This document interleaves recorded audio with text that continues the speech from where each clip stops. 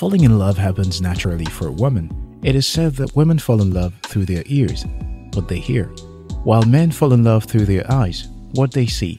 The man just needs to say and do the right things to get a lady interested. The display of affection and gifts are wonderful, but making the decision to settle down has lifelong consequences and should be thoroughly scrutinized. I know you might consider a divorce as a plan B, but hey, have you checked the psychological effects on both parties, especially the children? As a lady, not every man is okay for you. Some can lead you to your early grave or leave you an emotional wreck. Take time to make a long checklist when next you consider dating instead of dating for fun.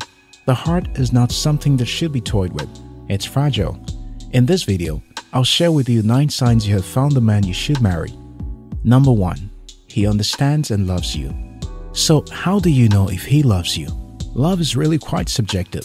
Some have said that they feel loved when they are bought a lot of gifts, while others prefer you spending time with them.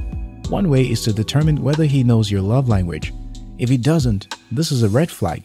If he cared enough to, he would have spent time with you and tried different things to find out which of them it is. Does he understand you? Does he listen and not really hear you? Does he suddenly feel like using the bathroom every time you bring up a conversation about yourself you would like to share? You need to ensure that he does neither of these things. If he does, it is a red flag. A man who doesn't listen cannot understand you. Listening and understanding go hand in hand.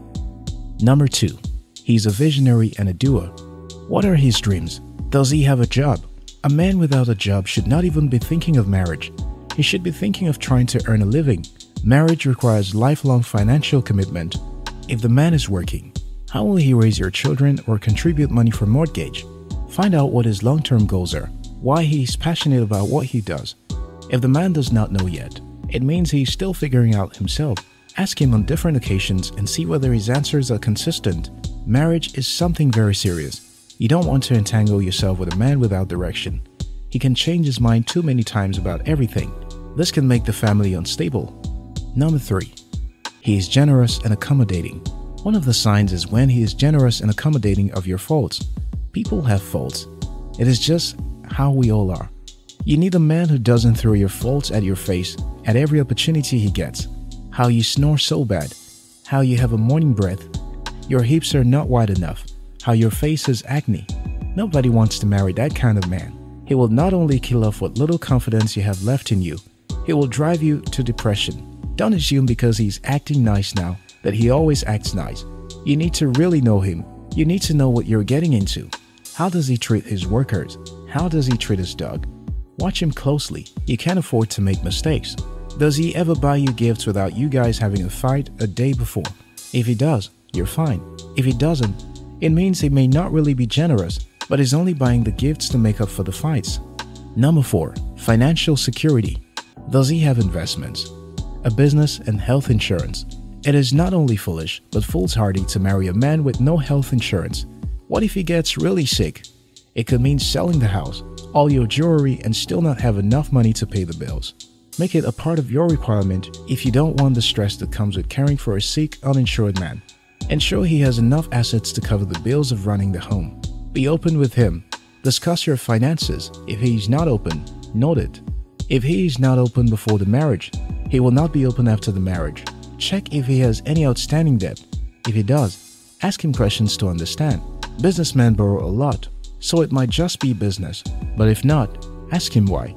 If he has a gambling problem, you have to know. You can't have a man who would gamble away your daughter's tuition as a husband. Number 5. He is committed to your career and personal development. How to know if he is the one is to find out whether he cared about your career and personal development. It takes 2 to tango. A rich man and a dumb wife are not going to make a great couple now, will they? Does he ask for your plans? Does he know your career path? Does he inquire and assist in your personal development? Ask yourself these questions and answer them truthfully. Number 6. Is he a one-woman, one-man kind of guy? Does he eye other women? A man who does this when you're not even yet married may cheat on you once you get married. If you're not okay with this, leave on time or confront him. Problems should be confronted early in relationships, not after marriage. Old habits, after all, die hard. Do you see him chatting or calling other women often? Is he very secretive with his phone? Have you asked him if he has any other person he's interested in? Be open about your concerns. Let him know that if he wants the other person, he can go for her. If he goes for her, you guys were never meant to be. Even if it doesn't, insist he declares what interest he has in the other person and what role it is to play in your relationship. Watch his mood when you're around him.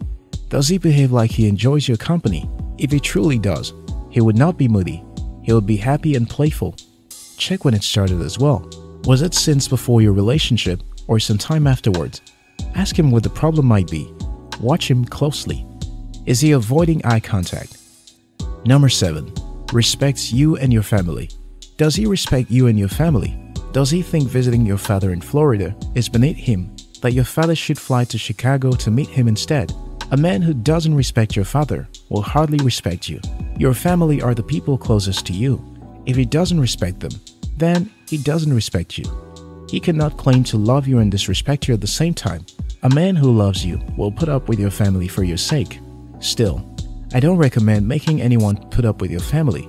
It's marriage, not war. Talk about your families and try to eat dinner at both your parents from time to time. That way, you will both be familiar to each other's families. If he shows your family so much respect, the type he shows you, this is one of the signs he is the one. Number 8. Not controlling or condescending. When he doesn't want everything his way or look down on you because of your background, then this is a sign. A man who wants everything his way is always right. His word is law and is bound to verbally abuse you for disagreeing. This is why it is great to date for a while before considering marriage, so that you get to know each other a little better. Has he ordered you around before? Does he demand your time or does he ask nicely? You need to watch out. People rarely change. If you have seen a part of someone, the likelihood is high that that is how they really are.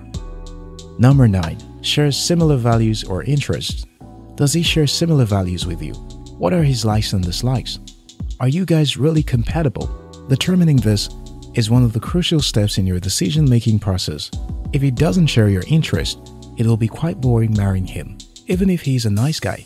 The truth is, there are an uncountable number of nice guys too in this world. What are his values? Does he engage in social vices or support secret societies? You need to find out discreetly. It is not wise to get involved without knowledge of a whole lot of things. Does he have a criminal record? His political affiliation may not be relevant, really.